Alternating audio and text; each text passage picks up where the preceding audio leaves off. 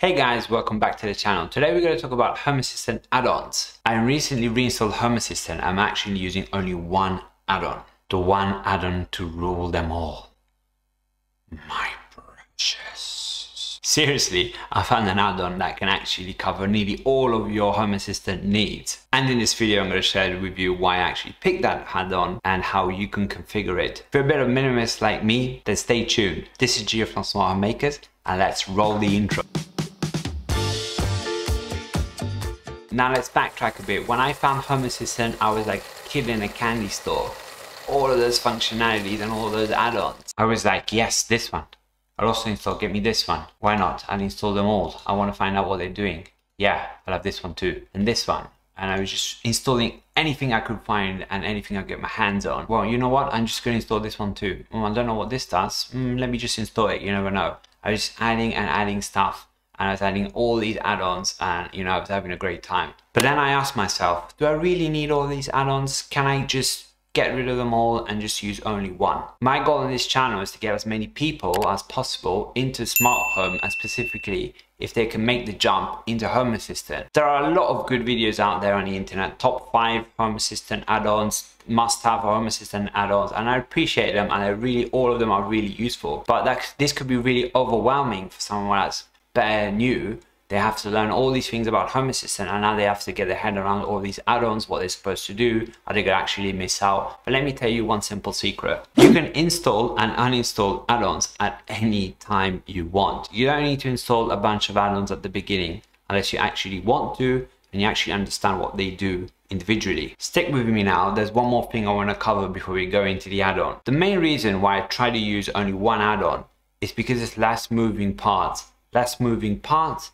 gives me a more stable smart home, a more stable and robust smart home. It improves your family acceptance factor, makes your life easier, and you are not owned by your smart home, but you own your smart home. Now, the one add-on to rule them all, for me, is Visual Studio Code. Now, in this part of the video, I'm actually going to explain to you why Visual Studio Code is the add-on that basically can cover nearly all of your needs, how I use it in my smart home, and how to get set up with it if you've never used it before. Let's jump into the screen now. So if you're new to Home Assistant, just click on the Supervisor tab, click on Add-on Store, and here you can search Visual Studio Code.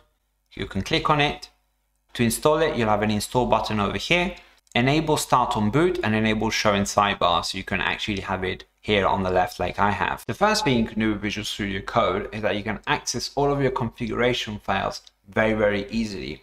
You can create files, you can create folders, you can add code as you wish. Visual Studio Code has the auto completion feature, which allows you to type in things and to immediately give you a result. And let me show you how that works. So assume I want to add another light in a group. So I can just go light, and as you can see, I immediately get a huge list of all of my lights. So I don't really need to remember which light is which and what I've called them.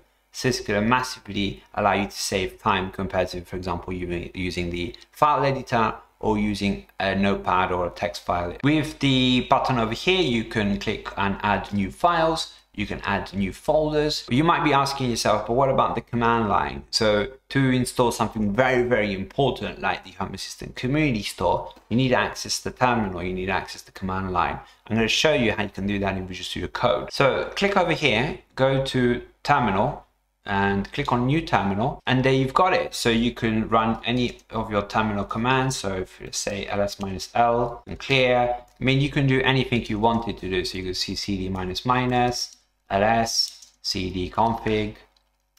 So you don't really need a terminal add-on. You can just use Visual Studio Code very easily. And not only it auto-completes on YAML files, but it also auto-completes on MDI files. So you can actually see those little icons in the code itself when you create them. But you know what? No add-on is perfect. Visual Studio Code isn't perfect. It's awesome, but it's not perfect. It has two limitations. First of all, it is memory intensive. But I would argue if this is your only add-on or one of the few add-ons that you have, then that shouldn't be much of a problem. But another limitation is the 64-bit operating system. So if you're running a system on 32-bit, it's not going to be compatible with Visual Studio Code at the moment of filming this.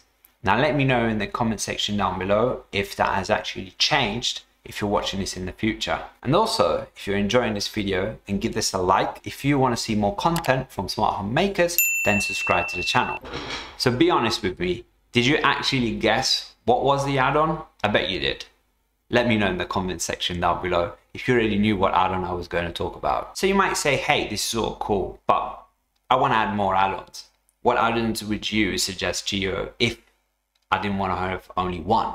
Well, there are a couple of good add-ons I want to throw out there as some ideas, or at least explore them and know how they work. For example, the duck DNS add-on will be crucial if you want to access your Home Assistant installation from outside of your network without using Nabucasa. MariaDB is going to improve your performance in your Home Assistant installation by swapping out the database that Home Assistant comes in when you install it with a much more powerful one. For this one, I would install it if you're actually hitting some performance issues or if you feel your system is a bit sluggish. If not, just leave it as it is if you're a beginner. Samba Share can also be useful if you want to move files from your Windows system or your Mac system to your Home Assistant installation quite quickly. Node-RED is another cool automation platform, and you can use that and integrate it with Home Assistant to create nice and flow-based diagrams. That could be a cool add-on to check out. Grocery, I made a separate video about that, about chores and how you can use that.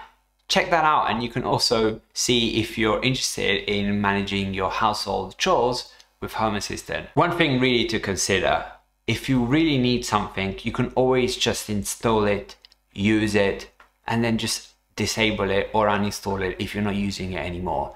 It's very fast to install an add-on, and it's very fast to uninstall it. And especially if you're running on a system that hasn't got much memory, you're going to need to be aware of that. And remember, the more things you add to your system, the more moving parts and the more risk something can go wrong. And you're going to have to spend your weekend fixing your smart home, which is not fun. If you like this video, I'll leave you with a nice custom playlist with my latest videos on Home Assistant and home automation. As always, like the video if you enjoyed and subscribe if you haven't already. This was Gio from Smart Home Makers, and I'll see you in the next video. My precious. My precious.